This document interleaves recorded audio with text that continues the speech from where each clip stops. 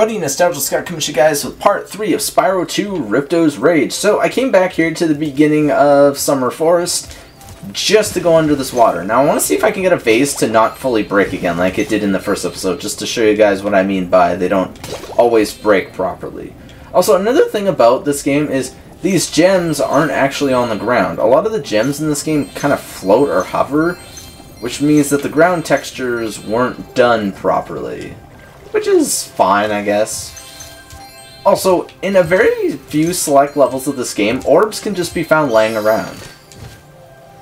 Also, fun fact is you can sit on top of these portals. Yeah. I don't know why that's even a fun fact, 'cause it doesn't really do anything, but whatever. Oh, this water here, I don't really like this water. This just looks weird and is hard on the eyeballs. Also, that did not look like gems. Another thing with the Reignited trilogy that the original didn't have was Sparks a lot of the time doesn't like to pick up gems. His gem pickup radar is malfunctioning, to say the least. Also, was that a gem or am I just going weird? Okay, no, it's just grass. It's so blurry down here that it's just, I don't know, hard to pick up. I swear I always miss gems in this water, so I'm just being cautious. Once again, you cannot actually 100% this level until you get to the next homeworld, so bear in mind you can't actually get all the gems here, which for people with OCD might not be the best thing. So just keep that in mind if you have OCD. Also, to open these doors, flame these, or you can charge them, doesn't really matter. You're well on your way. Just telling you to do exactly what you did. She'll just say there's something shiny up there because there's an orb and the last of the few gems. And when I mean... See, what I mean about Sparks not picking up gems, that's what I mean. Where he just literally did not pick it up. But anyways, I was going to say, there's only literally a few gems up there. Like, I mean, there's maybe 10 altogether. Maybe 8. Also, there's a blacked out portal. Those are what your orbs are going to be for. Also, if you want all the orbs here, you're going to have to glide around over here and fail miserably. Oh yeah, money bags. Say, Spyro, you see this wall here? I bet you're dying to know what's on the other side. If only I had a few more gems, I might be able to remember how to lower the wall. Ugh, 400 more gems. Fine. Ah, yes. The sparkling beauty of those gems seems to have jogged my memory. Yeah, Aquaria Towers, a completely water-based level. And the only one of its kind in any Spyro game, which is interesting, to say the least. I'm not complaining, because water levels in Spyro aren't the greatest. Especially with the updated graphics where they, like, changed the, type of water. Also, this is the boss door. There's one in all 3 worlds. You need all the talismans to get there. And then the final one, you need a specific amount of orbs. Which, like I said, is like 12 or something like that. So it's very minuscule. And honestly, it doesn't take that much effort. Now, you can technically flame that one, but then it locks the door you actually need to get through. So what you want to do, like I said before, is glide over here. Grab these few Sacrificio gems, and this. And we should only be missing... Okay, there's 15 gems, which I think are all up... No, never mind. I was right. There was 10 up there. Aha, because there's the last 5. Nice. So, now we can go take on Hurricos. And then we'll take on Aquaria Towers, because that'll be the only other level we can 100% complete. So, let's go to Hurricos. Which used to have Tom Kenny voicing a lot of characters here, too. But that changed with the remake.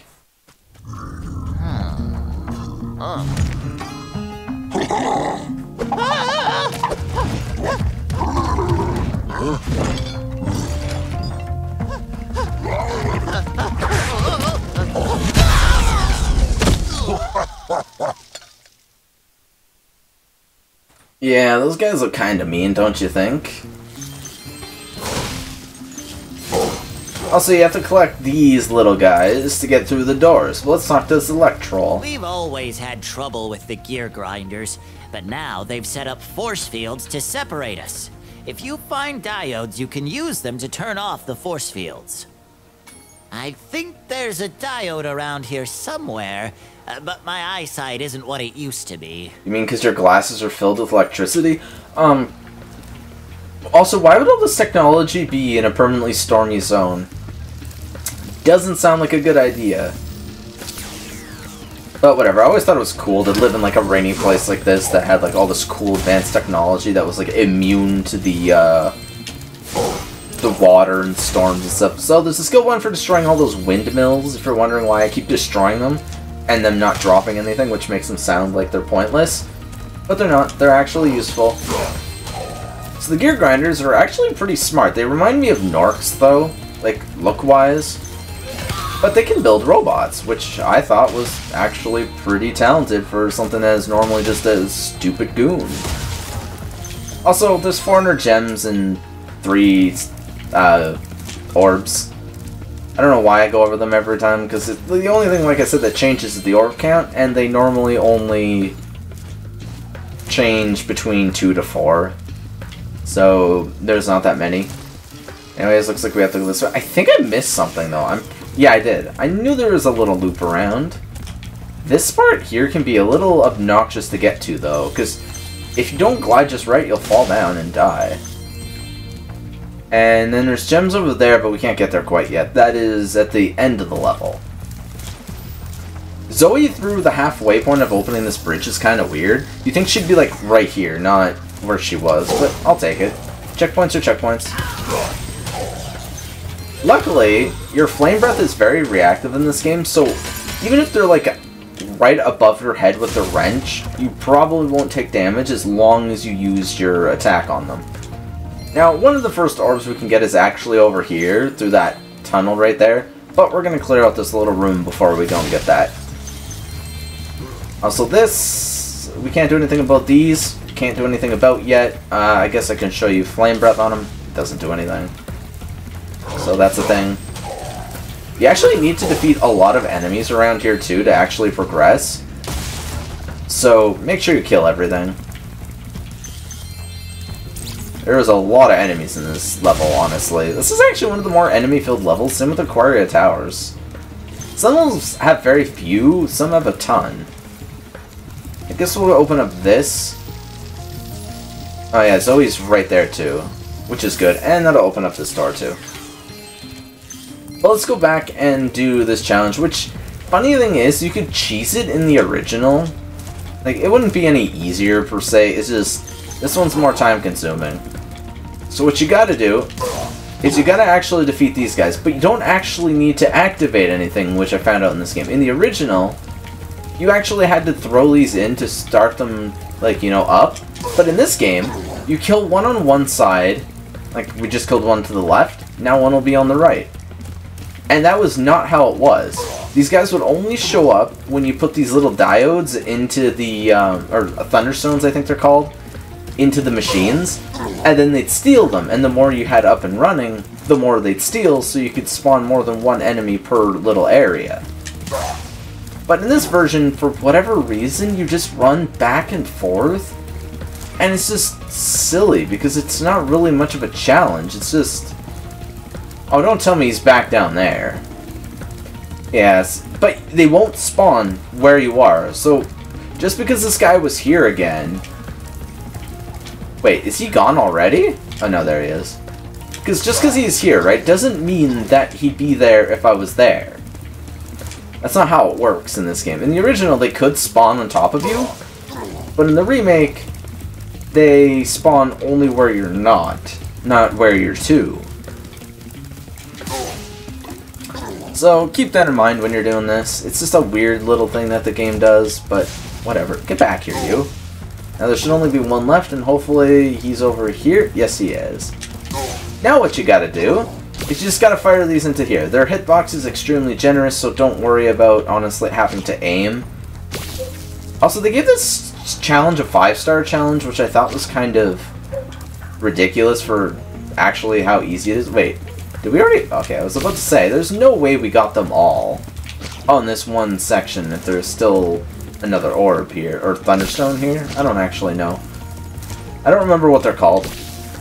Electric balls that power electric machinery, I guess? Oh yeah, you can also headbutt them for whatever reason. I think it's kind of funny. And this should be the last one, right? You just go patooey this in here, and boom! Challenge done! you, Spyro. I found this shiny thing mixed up with our lightning stones. Please, take it as a reward. Oh. Lightning stones, I guess, so we don't copy Pokemon. Because Pokemon was out at this time frame. Anyways, let's go on. The next two orbs are actually kind of the same challenge, but given from different people. And they actually require this, which needs 18 enemies, but we only have 14. You'll see what I mean about it being a pretty hefty amount of enemies. Considering enemies also don't drop gems, they're literally specifically just for the purpose of giving you power-ups. Oh, he actually hit me. Pretty snazzy. Our first damage, part 3 of the episode, not bad. Not like it'll do anything, so we're back at full health. Trying to do a deathless one would be cool, though. I've done it before. There are times where I was like really good at speedrunning Spyro as well. And I haven't done that in a while, because I normally just do Let's Plays or just play casually for fun. Or like when my niece comes over, she'll like games like, she likes Spyro 3 because of the baby dragons and how they have names and stuff, so I'll do games like that without bum rushing them and stuff.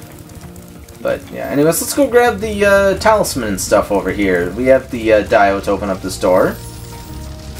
And then we can go and collect the gems that are lurking within here. And we can go talk to this guy. Thank you, Spyro. You've deactivated all of the electric barriers. We've been guarding this talisman from the gear grinders. Please, take it as a reward. Wait, are they force fields or electric barriers? I'm so confused. You guys keep changing your terminology for everything in these levels. Just like in Colossus, they'd say gates, and then they'd say doors, and gates and doors, and gates and doors. It's like, well, is it gates or doors? Like, please. Please refrain from calling them multiple things if they're supposed to be one thing or the other. So, use the supercharge to break these. In the original, you'd actually stop momentum entirely, and then the gems would spew out, but not in this one. So, you gotta use the supercharge to break these windmills, and then it'll slow down these windmills, which you can then hop across for the other orbs. Which is kinda cool, I guess.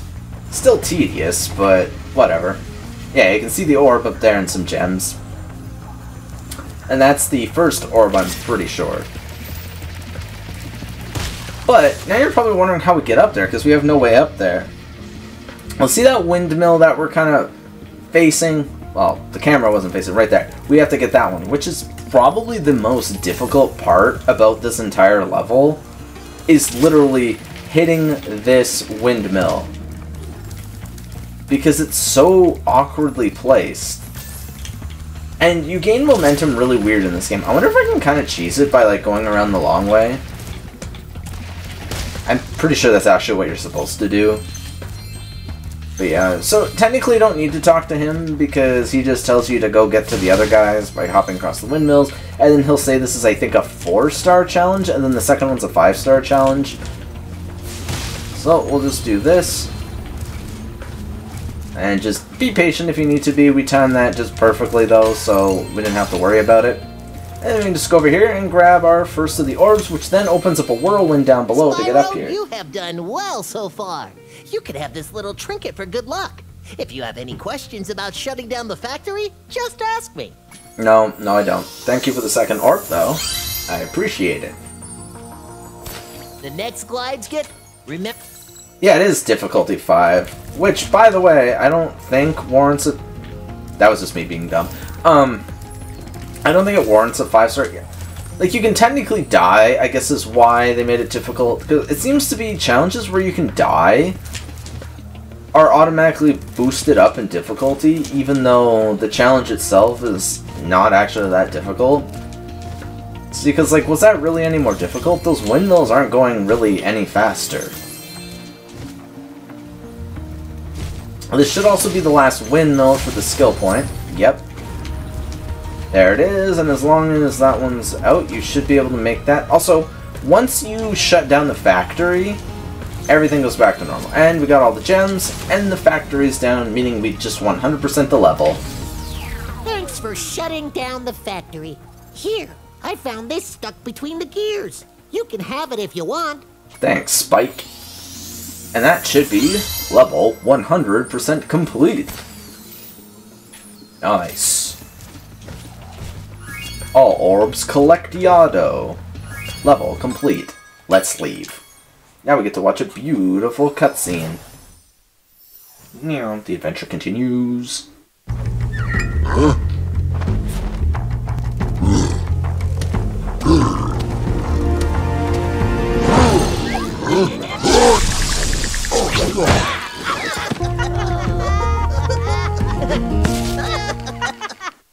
You guys are turds. Anyways, thank you for the 400 gems, bringing me back to 900. We haven't hit over 1,000 yet because the game is like, nah, but finally, in this episode, we will hit the 1,000 mark.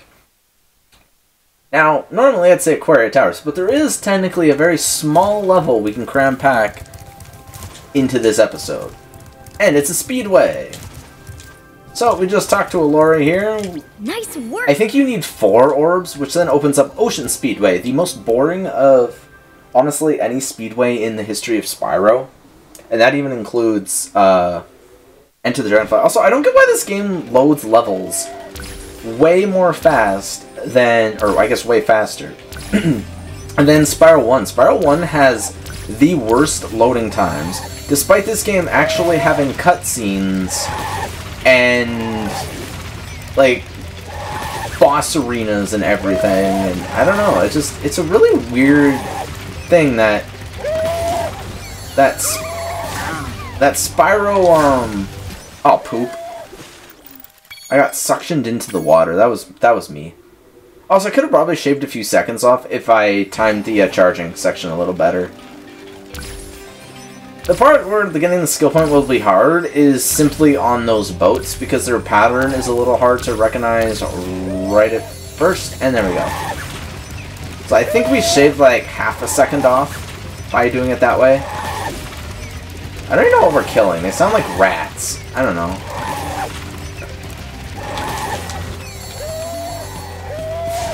Oh, man.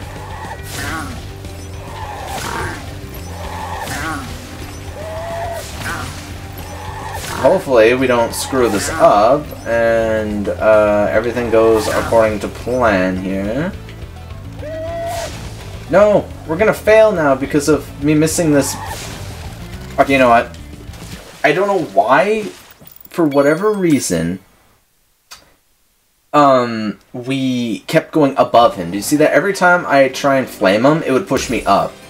Also, once again, they did this stupid thing where, like, the, pictures up there, like, in the top left, for, like, whatever item you can complete, or are completing at the time, are stationary. They used to be animated in the originals. For this game being, you know, supposedly better, and also being huge gigabyte-wise. Like, this game used to be, like, 80 gigs, and then, oh my god. Okay, guys, this is not as difficult as I'm making it look. I'm just being an idiot. Also, my Xbox is kind of facing away from me, so the sensor for my controller is actually against, like, a shelf, because my TV takes up way too much of the TV stand, and I can't have my Xbox underneath, otherwise it would, like, overheat. And I have my PS3 on the edge of the, like, stand that I have my TV on, so I can't put it there either. So, it sometimes... What is going... It's that one... It's... The hitboxes. The hitboxes are just weird in this game sometimes, I swear. Alrighty, let's try this for, what, the 4th time now? We're gonna get it this time. 4th time's the charm. Normally it's 3rd time's the charm, but who cares about 3rd time, you know? It's always the 4th time in the Nostalgia Scott cinematic universe. Yeah, that just sounded stupid. Ignore my tomfoolery, that just sounded dumb. Oh, that was one of the most glorious kills I think I have ever seen in the history of Spyro. Woohoo! Now where's this last guy? There we go. Now we just gotta go for these ones, and we should be fine, right? Hopefully.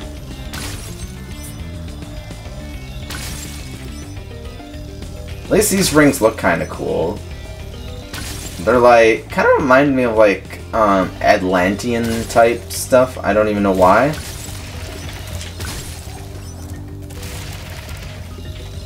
And there we go, we got the skill point, even though I swear I messed up miserably.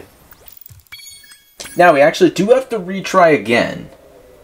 And also, I forgot to say, if you want the achievement, just flame all these fish over here. But the orb is actually found right here. I guess now you think you're pretty good. Well, let's see if you're as good as the current champion. All right, Spyro, meet the course champion. In order to win the race, you must fly through all the rings. But beware, if Hunter flies through a ring first, the ring will start to shrink. Funny thing is, he has to fly through him first. You can't actually outspeed Hunter. And they have to turn green. And the fact that is, you won't lose by them really shrinking. I don't think I've actually ever seen them shrink either. It would have been cool to be able to place Hunter with that ability on, because like that winged ability looks really cool. But sadly, you don't get to play as Hunter in this game. In Spyro 3, you actually get to play as Hunter. In this game, Hunter doesn't really trust you yet, despite eventually becoming like your best friend outside of Sparks. Which is kind of interesting how that happens. Literally over the course of a game, which apparently is like a day or two in between. So, I don't know how or why that happens, and okay. Almost lost momentum there because the low-hanging ceiling, but also there's 20 of these rings we gotta fly through. That is nutty. I also have to record like 11 videos today, which is interesting, because I didn't record enough last week, because a lot of the games I was playing were really frustrating. So, I decided to actually just, you know, take it easy, record them at my own pace. I'm going to be recording more Into the Dragonfly, Wrath of Cortex, Warped, maybe Fairly Odd Parents as well, or maybe just a new game, like Cow the Kangaroo or something. I'm not... K.O. Name is spelled cow, but it's pronounced K.O. Anyways, there we go. There's our orb. Great job, Spyro. That was some excellent flying. Thank you. And I think that just about does it, pardon me, for this episode. In the original, by the way, I'd say if you got the secret challenge. But if you guys enjoyed this video, please remember to leave a like, comment, subscribe, hit the bell for notifications. We upload 12 p.m. MST and 5 p.m. MST every single day. And, yeah, join the Discord and the Patreon links below, and I'll see you guys all next time when we go and take on Aquaria Towers, the final level in this world that we can actually 100% complete. Bye-bye.